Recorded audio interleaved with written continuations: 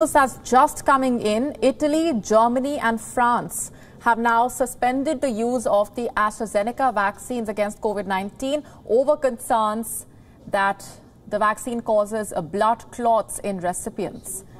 The AstraZeneca jab has divided the European Union, with a handful of member nations halting its use. Italy is the latest to suspend the vaccine. The move follows the death of a 57-year-old vaccine recipient. Autopsies have been ordered into a series of similar deaths among vaccine recipients. AstraZeneca has assured that its shot is safe. The World Health Organization has also called on countries to continue using the jab. Earlier in the day, France suspended AstraZeneca's vaccine until Tuesday, when the European Medicines Agency convenes. Germany also stopped using the AstraZeneca shot over blood clotting fears. The decision followed the advice of the country's national vaccine regulator.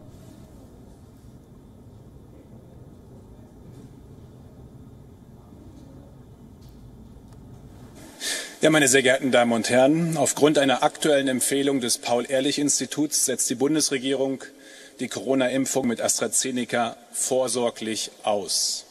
Hintergrund sind neu gemeldete Fälle von Thrombosen der Hirnvenen, die in zeitlichem Zusammenhang mit einer AstraZeneca-Impfung stehen.